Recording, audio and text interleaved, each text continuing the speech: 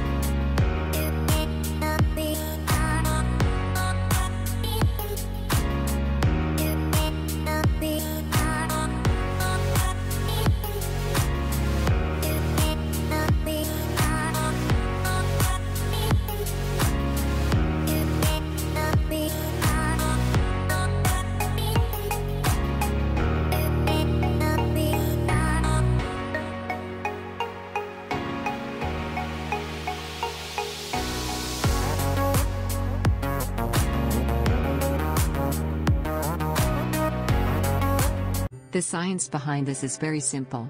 When you drop the raisins in the soda, it reaches the bottom of the glass because they are more dense than the soda. But the carbonated soda releases carbon dioxide bubbles. These bubbles stick to the surface of the raisins and lifts them up, thus increasing its buoyancy. When the raisin reaches the surface of the glass, the air bubbles pops up, thus releasing the gas. This makes the raisins lose its buoyancy and fall back to the bottom of the glass. The process continues till all the carbon dioxide gas is used up and soda becomes flat. This can also be tried by mixing vinegar and baking soda. When vinegar that is acid reacts with baking soda that is base, one of the products of the chemical reaction is carbon dioxide that is a gas. Thank you.